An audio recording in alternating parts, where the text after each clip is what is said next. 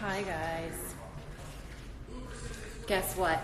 Guess what I'm resurrecting right now? You know it. Torrie Tuesday. And it feels damn good. I missed you guys on Tuesday.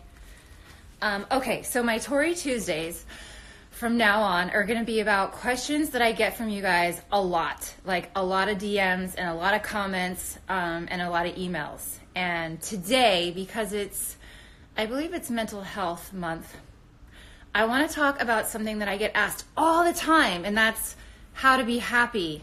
People always ask me that, and I don't know why. I guess it's because I exude positivity and happiness. Hopefully I do, but I just want to make it clear that nobody is just happy 100% of the time without making changes in life and having to work at it. And I think a lot of people just kind of get caught up in seeing Instagram and social media, and what we show you is just us smiling and happy and having fun all the time. But that's just not the whole 24 hours of our day. And a few key things that I've done to kind of like make my own happiness a lot easier is cutting out people in my life that are just negative and toxic and that I just really don't feel good around. You know, sometimes when you try to like hang out with people and you really like them and you want them to like you, but for whatever reason you just don't feel good when you leave being around them, that's a good sign that that person is just not good for you to be around. And that's cool. Like, don't overthink it. Don't stress about it. It's just, that's part of life. But, you know, when it comes to being happy, I just want to, I guess, make it clear that I don't wake up happy every single day. And sometimes you gotta like really look for the things in life that you're grateful for and try to create a life that is exciting to get up in the morning for. And that too takes work. There are days where, you know, we're going to wake up and we're going to be like, ugh, not this shit again. But if we just, you know, implement little things or little goals like getting healthier, getting more fit, which is why I love fitness so much.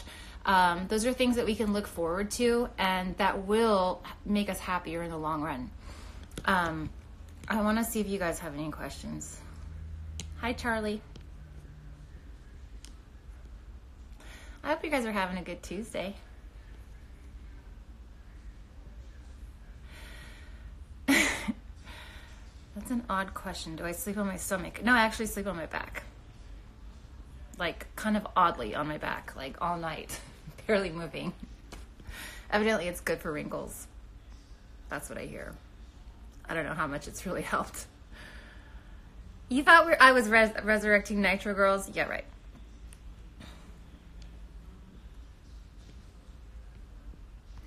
Do you guys like Torrie Tuesday? Sergio. Yes, Sergio, what's your question? Can I get advice from you?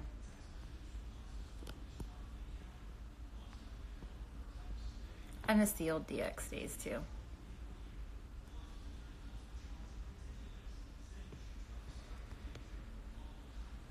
I just want you guys to know that it genuinely, like, I want to cry because I genuinely really do, like, think that each and every one of you deserve to be happy. And it really makes me sad to think about people out there that are just trudging through life and not smiling every day and not finding things to look forward to. And that's why I feel like I say this over and over again, and I'm all about shedding positivity into people's life because not everybody gets it.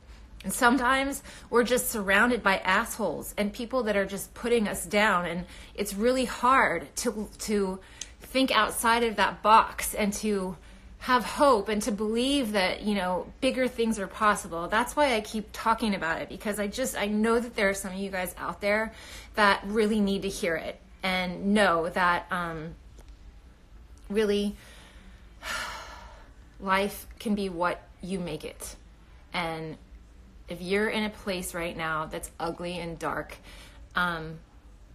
the power is in your hands. Don't forget that. A lot of times I've done it myself. I've gotten caught up in just shitty relationships or shitty situations. Sorry for swearing. And kind of started playing the victim and feeling sorry for myself and forgetting that the power truly is in my own damn hands. So whoever needs to hear that, I needed to say it to you right now. So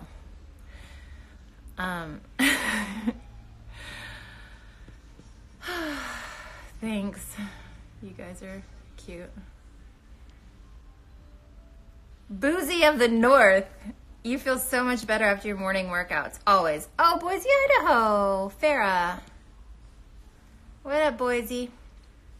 Chris, thanks. Is a 25-year age gap too much? Johnny, yes. 25 years is too much in a relationship. That's like a whole lifetime.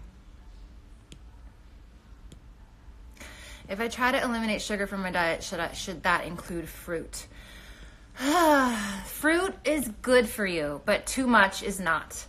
If you're trying to eliminate sugar, I would definitely eliminate the high sugar fruits like grapes. Apples are really good, but you don't have to take them all out, especially if you love them. And if you're cutting out processed sugars and replacing them with fruit, go for it. It's better. It's good. Hopefully that helps. Meganzo. Yes, 21 days really does make a habit. So 21 days. Whatever it is that you're trying to create, 21 days.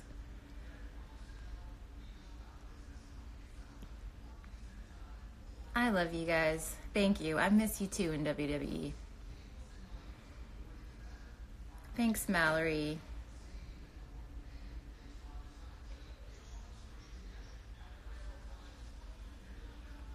Oh, Chris, good. I'm so glad you heard this then.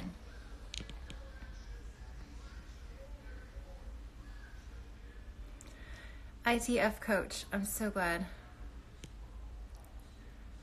Had a long conversation today with a friend how the world can be sad.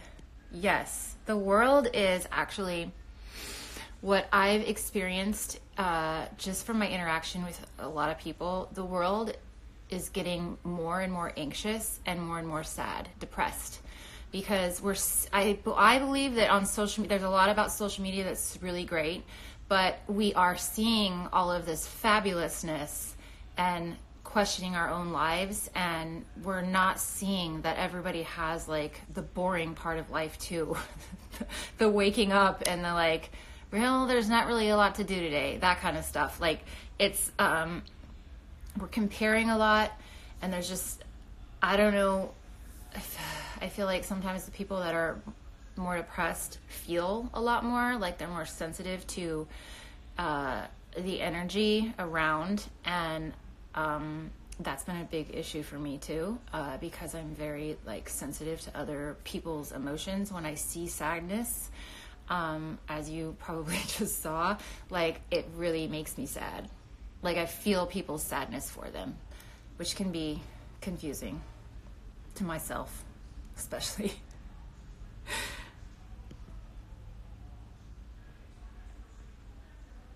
Thanks, Ma Kirby. This is actually this hairstyle right here is very lazy.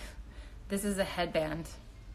It was like an $8 headband. It looks like hair, but on those bad hair days, it really helps out.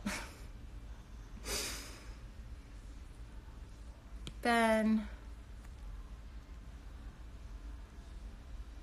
Thanks, Ben.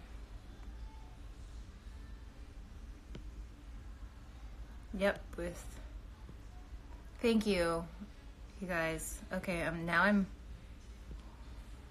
yes, Ahmad, you're right. Relationships ruled by money never work. Well, they work, as long as you're willing to compromise. Somebody's got to compromise. And it's usually the things that you compromise that make you happy. So there are plenty of people that are ruled by money and stay in relationships because they like money, and they're miserable. And they need that pep talk about being happy that I just gave you.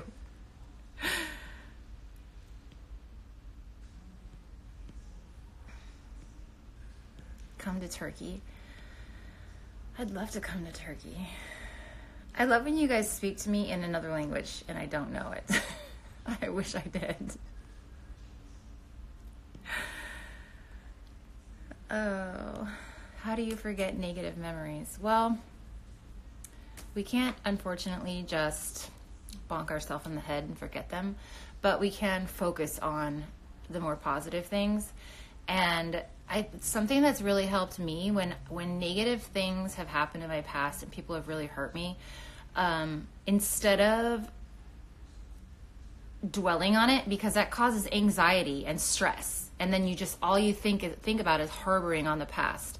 What really has helped me is just finding those silver linings on why somebody hurt me or why somebody did me wrong. And it really helps, because putting a positive spin on it, no matter how freaking miserable it was or how much of an asshole somebody is, finding that positive spin and what it might have propelled you into, even now or even in the future, is a great way to kind of let go of all of the anxiety and the negative feelings. Hopefully that makes sense. I'm always looking for the silver lining. And I don't care what anyone says, it really does help. And why would you harbor on the crap anyways? It's nothing we can change. Silver lining is where it's at.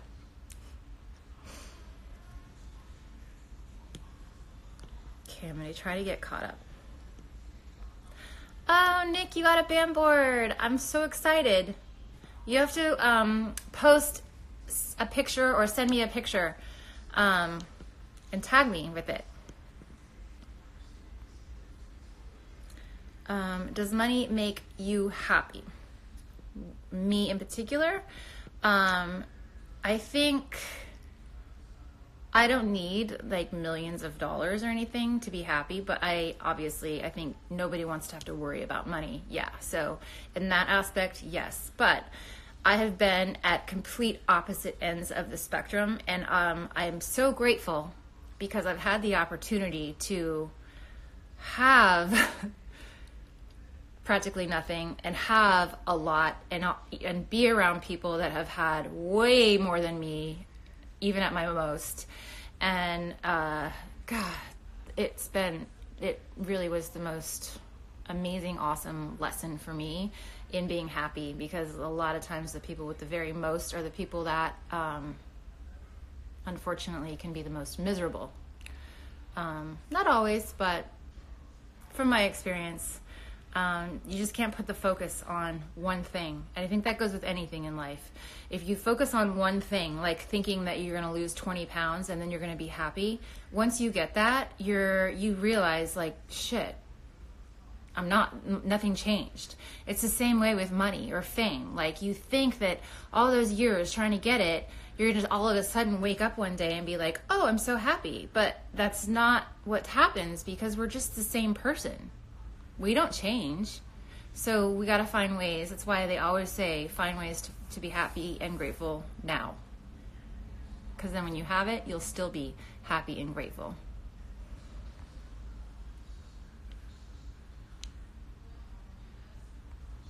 Oh, Bob, you're doing a 90-day challenge. I hope you're doing some intensity workouts.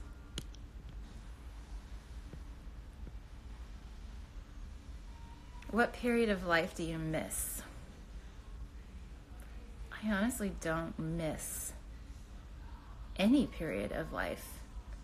And that, I've actually never really thought of it like that. And that's actually really cool. Because a lot of times people, especially when they've like achieved success, like that's all they do is kind of revert back to that success. And that's not how we're going to stay happy. We got to stay happy in the moment now. And I guess the reason I don't miss any periods of life in the past are because I'm happy now. And they've all been so different.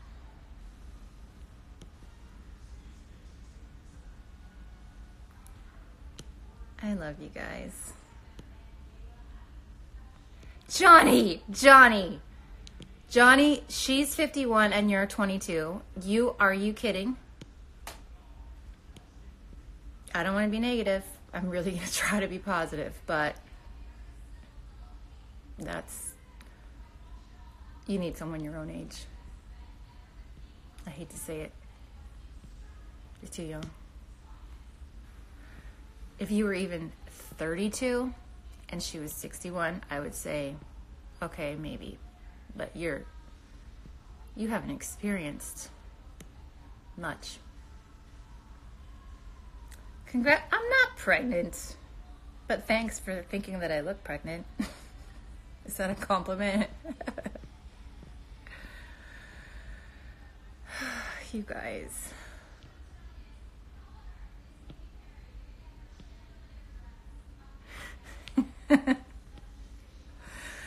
Aila, you've been struggling with self-love a lot because of the media, honestly.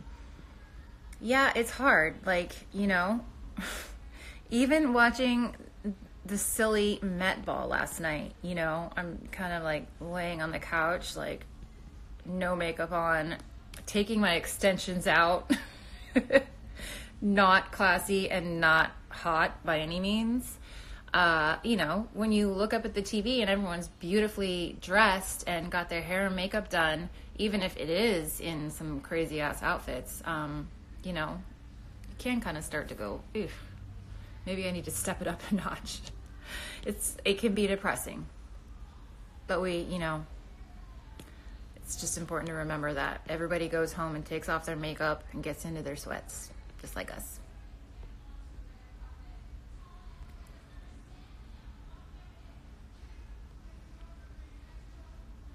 Yes, Seth, I do have empathy. A lot of empathy. Too much.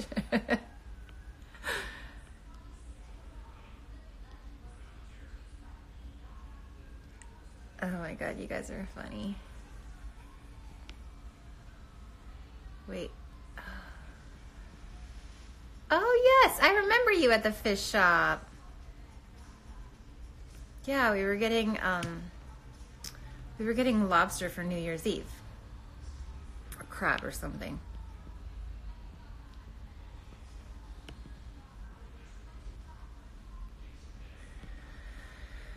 It's so hard to talk and read your comments at the same time, you guys.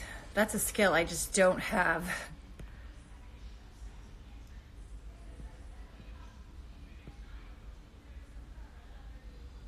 How old are you? I'm 43. 42? 42 or 43? I think I'm 43. Age is only a number. I've been standing in line at the Walgreens getting a prescription before and overheard someone saying their birth date. And they were 15 years younger than me. And I was shocked. Age is just a number. If you take care of yourself, it's definitely just a number. And it's all about your attitude and zest for life. I really hope I will be that granny that gets out on the dance floor and wears purple at the wedding. That is young. That's not a 100-year-old woman. That's how my grandma is. Thinking positive leads to depression. I don't know how that's working out for you.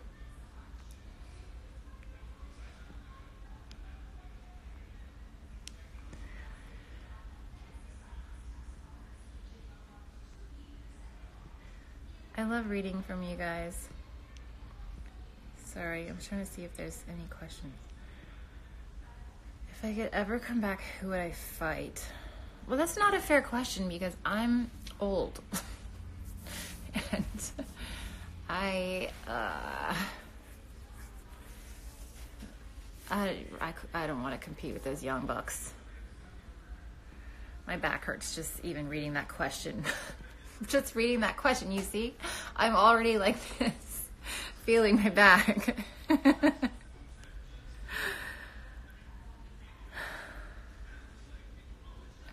Okay, wait.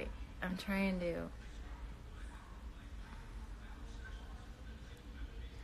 Yes, I have experienced so much growth, and maybe that's part of what the message I want to like send out to the world. I just don't know quite how yet, but like I've gone from living in a very small town in Idaho, being really shy and quiet and had no self-confidence. I was anorexic for years in high school, and then I became bulimic for a short time. I hated how I looked. I never thought I was thin enough. I weighed about 25 pounds less than I do now. I was very terribly insecure. I really, even boys, even my first boyfriend, I would try to break up with him, and I was so scared of hurting people's feelings that I would end up crying and apologizing, and he would talk me out of it. Like, that's how weak I was. And, or at least how I felt. Maybe that's not what people thought. And, you know, like barely had the guts to move to LA to pursue a fitness modeling career. And, the only reason I got some of those guts, I started building the confidence, was because I started working out and I trained for a fitness competition. And that one fitness competition led me to photographers and having photo shoots, and it led to a cover of a fitness magazine. All those little things that I did, all through health and fitness and getting stronger, led me to having more and more confidence. And then that's what gave me the confidence to move to LA to pursue acting.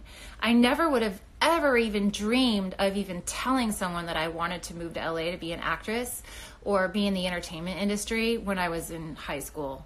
I would have been embarrassed to admit that. So, you know, I just want to like point out, making those little goals, no matter what they are, really does build your confidence and can lead you anywhere.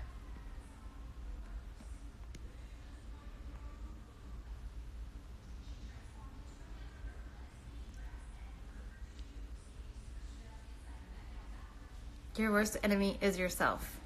I don't think that we really would talk to people the way we talk to ourselves. The things that we say, we would never tell someone they can't do something. Well, maybe some of us.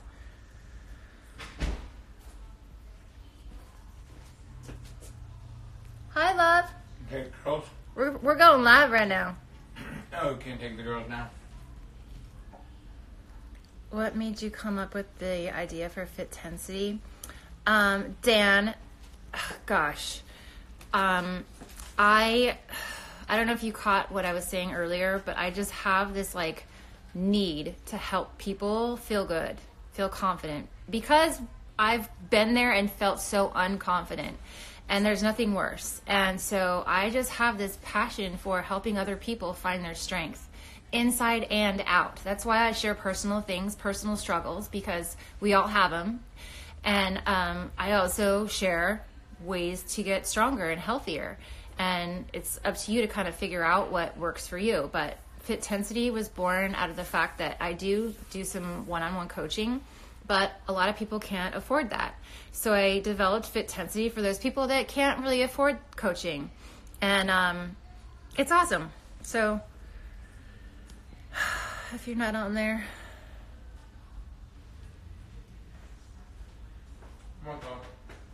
thanks, you guys.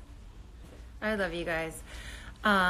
We promised the dogs that we're gonna go take them for a run on the golf course. And I don't know if you've seen Pember, but she's kind of fat, so she really needs this run. I'll story it for you. But I loved this chat with you guys. Thanks for joining me, and let's do it again. And hey, send me DMs and write your questions in the comments and stuff so I know what I should talk about. Let's do it. Keep on.